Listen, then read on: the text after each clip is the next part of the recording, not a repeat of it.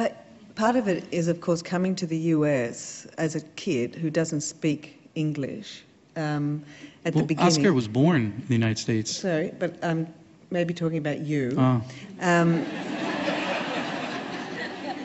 Because I'm just trying to work out about your compassion for this idea about coming into a situation and trying to work out what the rules are. You know, well, what are people saying for a start? Sure. And then, well, what are they doing and why are they doing it? Can you tell me a little bit about that experience? Well, yeah, no, I mean, I think it's Ramona, it's a very good point. One of the things about being an immigrant or immigrating to a culture when you're old enough to remember certain things, most of us, our primary language acquisition occurs before our memory coheres. So we learn the sort of the deep grammar of the language we use without any memory of remembering it. The deep grammar of our language is actually a commonplace that we don't even see as just an artifact that was acquired. And what happens when you immigrate old enough to remember what would become primary language acquisition and primary cultural acquisition is that you're very aware that these are artifacts that you have to master. These are not things that are just born in you. You just don't suddenly come into awareness and know all the social rules of your society. You actually have to pick these darn things up, and you've got to like really master them. There's a grammar to being a member of any society, and that grammar tends to be learned, and it's usually learned when most of us are so young we don't remember it. And I think that because I learned it when I was very cognizant of it, I was made very aware that social norms as well as linguistic norms and even what we would call epistemic norms, like kind of knowledge norms, these things are learned artifacts, and that no matter how well you master them, no matter how well I speak English / I speak English, or how boned up I am in all things American, the very fact that I have to think about them, that the very fact that they're not actually a commonplace, that they weren't acquired mostly at an unconscious level, alters my relationship with them fundamentally. And I think that, I mean, it is a weird thing, guys, to be speaking and to always hearing the echo. I feel like I'm always on a 1 second delay when I'm talking. The larger part of my brain is always running the language through a filter to make sure I get everything correct. Yeah. Even now? Oh, yeah. Yeah. No, you'd never stop being an immigrant, I don't think. I mean, my children, if they're born in the U.S., won't be immigrants at all. But I don't think you ever stop. There's this wonderful book. I think the last name of the author is Kahan, a book called The Rise of David Levinsky. Has anybody ever read that? It's like the classic of American immigrant literature. And, you know, David Levinsky goes from, you know, a sort of East European Jew to like a peddler in the Lower East Side, and then becomes like a sort of Charles Foster Kane super millionaire. And at the end of the book, he says this wonderful thing. He's like, and I have everything I could have ever imagined, and I still hate the sound of my voice when I'm ordering food.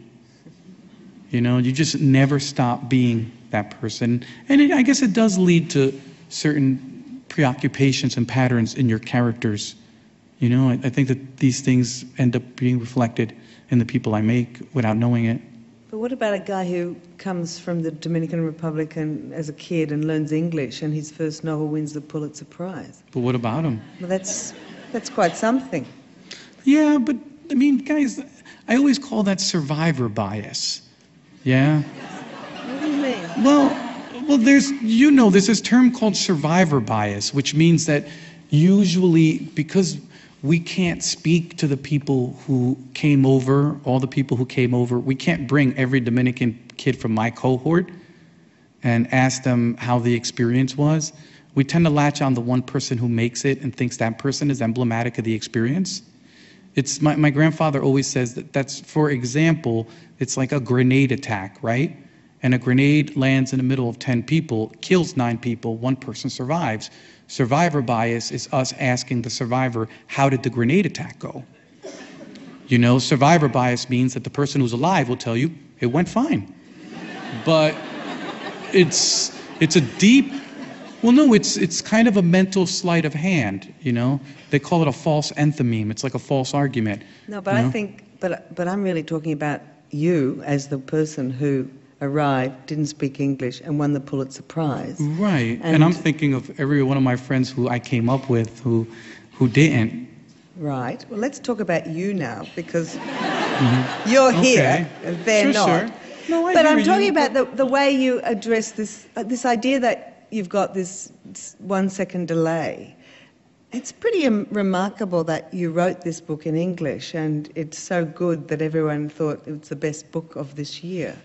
And you still have the sense that you're not quite sure of the next word or whether you're going to sound right in this language. It's a kind of remarkable thing for me, anyway. Really? I always thought it was logical that insecurity around an area tends to lead to hyperachievement, among other things.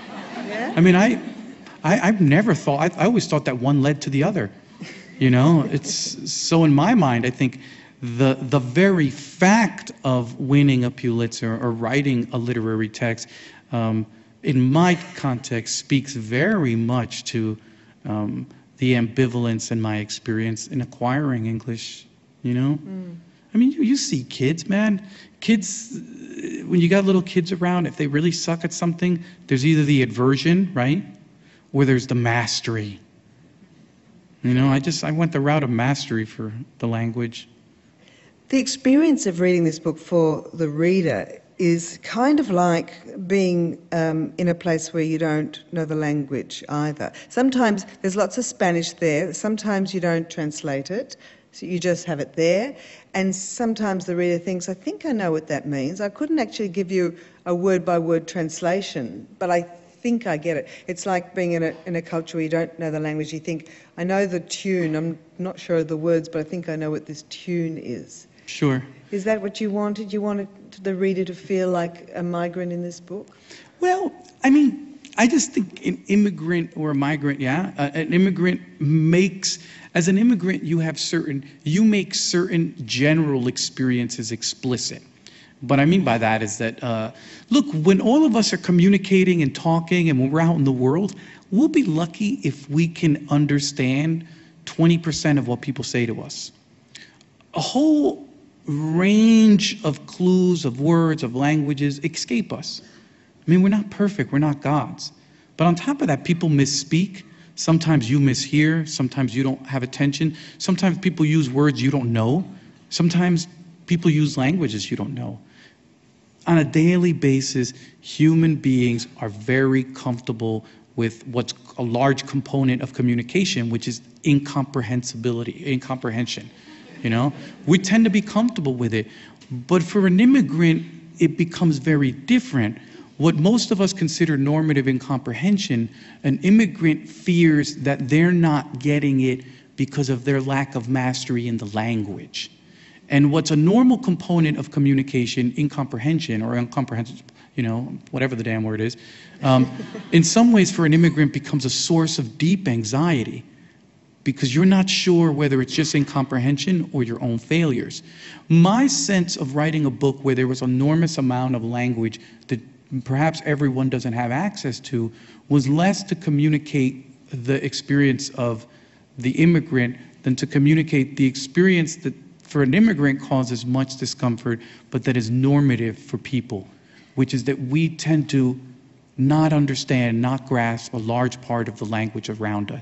What's funny is, will Ramona accept, you know, incomprehension in our everyday lives, and we will greet that in a book with enormous fury. In other words, what we're comfortable with out in the outside world, we do not want to encounter in our books. So I've constantly, people come to me and they ask me, not you of course, but people have asked me, they're like, are you trying to lock out your non-Dominican reader? You know, and I'm like, no. I assume any gaps in a story, like any words that people don't understand, whether it's the nerdish stuff, whether it's the elvish, whether it's the character going on about Dungeons and Dragons, whether it's the Dominican Spanish, whether it's the sort of high-level graduate language. I assume if people don't get it, that this is not an attempt for the writer to be aggressive. This is an attempt for the writer to encourage the reader to build community, to go out and ask somebody else. For me, words that you can't understand in a book aren't there to torture or to remind people that they don't know. I always felt that they were to remind people that part of the experience of reading has always been collective. You learn to read with someone else. Yeah, you may currently practice it in a solitary fashion, but reading is a collective enterprise. And what the unintelligible in a book does is to remind you how our whole lives we've always needed someone else to help us with reading. You know, whether it was the first days when we were learning and we had to ask someone what this word meant, or now when we encounter a verb in Latin that we don't get, and well, some of us don't get, you know? So I think part of me is just, I'm trying to remind us in the reading experience what is human and what is the origins of the reading experience, which is community. Yeah, I suddenly sounded really medicated. Yeah. Oh, I'm so sorry, guys. Do you want guys. some water? It won't help, but I will take some. Yeah, guys, But you know, this book is about history too. It's about a lot of things. It's about many universes all in. What's wrong with you? I'm sorry. Yeah, the meltdown begins. Go on, Ramona. I'm so sorry. Right on the microphone. Please, I'm sorry. I've never seen that microphone technique before, but that's all right. It's about history, and there's a lot of footnotes in this book, and they're written with such verve and amusement as well. So you want there's sort of several dimensions of the text. Tell me about the footnotes and what got into the footnotes and why. Yeah. No, you have these kind of, like we were talking earlier, you have these kind of structural challenges for yourself. And one of the things was, among my other concerns for the book, was that this was a book that at its heart had its greatest fear is dictatorship, yeah? One voice speaking only. I mean, that's in some ways what a dictatorship is. You know, if you take the idea of the authoritative to its logical conclusion, you have the dictatorship, yeah? And so the footnotes came out of a strategy that I realized that unless I would have countervailing voices, the book would fall into the very pattern that it was attempting to challenge. The book was attempting to challenge this idea of one person speaking, Sauron Trujillo, this dictator. And therefore, that's why it was a book about sort of a new world masculinity, and yet that's why the women were such a huge part of it, because in some ways I needed those countervailing voices, because if it would just all been male voices, it would have just thrown the whole thing off. And the footnotes were part of that like larger strategy. Again, if you read the book, what you'll see is that the footnotes keep competing with the overtext. You think that the footnotes in the standard application of a footnote is to reinforce authority and reinforce erudition. Yeah, that's traditionally the way they're used. These footnotes actually do everything to undermine the story, you know? Every chance, you think that they're in some ways providing dilation, but they're doing the exact opposite. Every time you're starting to pick up a rhythm in the book, there'll be a footnote, you know? And the footnotes are openly incorrect. The narrator in the footnote further on goes, oh yeah, I kind of fucked that last footnote up, but don't you worry. You know, and instead of being erudite and sort of instead of being authoritative, they keep questioning the ability to tell. And even worse, the footnotes spend a lot of time delivering gossip and ad hominem attacks.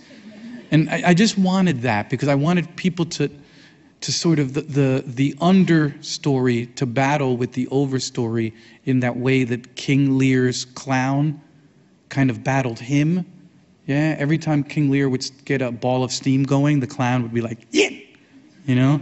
And I think that that's a really good way of getting at this idea that novels perpetuate in a very subtle way that it's okay to sit down and listen to one unbroken, unchallenged voice. I always was very fearful that my love of reading novels came out of the same place, and I know this is like a huge leap, but came out of the same place why dictatorships are possible. You know, the thing about collectives and dictatorships is that dictatorships give people a sense that there's an idea of a cohesive, simplifying, persuasive narrative that explains the world. And what is a novel, you know, in the traditional sense, other than a cohesive, simplifying, explanatory narrative? And so I know this is kind of crazy, but it was part of that whole strategy. Well, let's talk about the dictator and the dictatingest dictator that ever dictated, Trujillo. What a strange, 30-odd years, 30-something odd years that was. And the things that went on in that dictatorship, you know, kind of the stuff that novels are made of, I guess. Can you describe this dictatorship a little bit, and what sort of a man this man was, and what sort of acolytes he surrounded himself with? Yeah. The reason I was kind of interested in this dictatorship is because in some ways it was kind of the essence of the New World. Yeah. If you think about some of the institutions that were the foundational stones of the New World, they were things like the plantation. Yeah. I mean, the New World for the first couple hundred years, its primary institutions were the church, the plantation, and that's probably about it. You know. And so what was interesting about Trujillo was that he was a dictator who was a U.S.-trained, U.S. military-trained a creature of the American occupation of the Dominican Republic in the 1920s. He was in some ways the America's man in the Dominican Republic. And he constructed, after he seized power, a very familiar institution across the Dominican Republic. You got to remember that island for a couple of hundred years was the site of probably one of the most horrific human experiments, which was slavery. So for hundreds of years, that country, that island was determined by the selective breeding of human beings and the working them to death, which is kind of an odd thing if you think about it. I mean, beyond just the inhuman abomination that it is, if you think about an island where for 300 years or plus, people were bred the island of Dr. Moreau style, and nobody gave a shit. And so that was the template for the island's history. It was, and what Trujillo did was he reestablished that very familiar story. He created out of the eastern part of the island this old, ancient concept of a plantation. He seized the country as its own, as his own. He completely cut it off from the rest of the world. There was no TV, there was no radio, there was no newspapers, there was no foreigners that were permitted in any way to communicate to the population without his knowledge and his, you know, his sort of agreement. And it was it's such a weird thing, you guys, because rarely do you get a return to a very ancient historical model. Beyond just the human cruelty of it, all the people that were lost, in some ways it was the sort of the America par excellence. Yeah, and that's one of the major reasons I was fascinated by this. Because a U.S.-trained, U.S.-backed, U.S.-supported guy, when given all the power, I mean, this guy was so goddamn wealthy that the Dominican Republic is a tiny isle that almost no one in the world can discover. It's part of a tiny island no one in the world can identify. This guy had bomber wings. He could have wiped out the entire state of Florida. I mean, he had so much stuff. But what he chose to do with this enormous privilege was to create, in some ways, what was most American, which was this totalizing, fascistic thing called the plantation. And I thought that was not a bad Dark Lord to tackle in a novel. I felt like it implicated the Americas in a very interesting way. It talked about sort of the secret history of the New World. And the secret history of the New World is, of course, the extermination and the breeding of people, which we don't like to think about, yeah? I mean, when the average person thinks America, they don't think 300 years of selective breeding. and then the working to death of the failed portions of that breeding. You know, we tend not to think of, probably, if you think about it logically, 2 or 3 miles of skeletons. Yeah? I mean, in some ways, the Americas is a haunted house. And I just felt that he was a perfect connection and a perfect person to tackle. And in a way, doing it where, you know, I mean, guys, when you fuck with monsters like this, if you don't crack jokes, you're going to lose your humanity. And you had to figure out a way to tackle what I would think the new world is and still maintain your humanity, which is, by what I mean by that, is a full range of emotion. And his acolytes and his supporters offering up their daughters to him. And you know, he was ravenous for young women, wasn't he? Yeah. Well, no, because if you think about it, that's the right of the head of the plantation, is to, you know, rape whoever is in his domain. But look, guys, I mean, it's so easy just to be like, oh, this is such a horrifying thing. We have softer forms of this. I mean, we gladly offer up our children to people who are extremely wealthy and powerful, because we think that that's very attractive and normative, not in such an explicit and horrific way as Trujillo's minions offered up their daughters. But I do think that the power, no matter what country we're talking about, accrues to itself an enormous amount of privileges that those of us who live in the country aren't always completely aware. Yeah. What about this sartorial methodology of looking for targets and killing people according to whether they were stylish or not? Oh, come on now. Tell me about that. No, this was just a particular individual obsession. All this nonsense I was talking about before, you know, that was the global. But Trujillo was obsessed with clothes. Yeah, like most dictators, they love medals and they love uniforms. But he took it a step further, where he, you know, the first sign that you knew that you were in trouble was a unsigned criticism of your dressing style or of a pair of shoes would appear in the newspapers. So somebody would be like, oh, he had terrible shoes on that night. And that was the first sign this guy was going to eliminate you. It was really weird, you know? I think he just, again, the Marines during that time in the 1920s, they would have every day, they would check your, I don't know what it was called, like comportment. And you would get your uniform checked. And the Marines kept actually meticulous records in the 1920s and 1930s, not so much of whether you got drunk and fired your rifle, but how neat your uniform was. And he kind of took this bureaucratic obsession and inflicted it on the whole country. Yeah, if you're really bored, you can find Trujillo's report card of his dress style in Marine headquarters in the U.S. It's kind of fucking nuts. Yeah. Guys, thank you so much. Ramona, thank you so much. And thank you so much.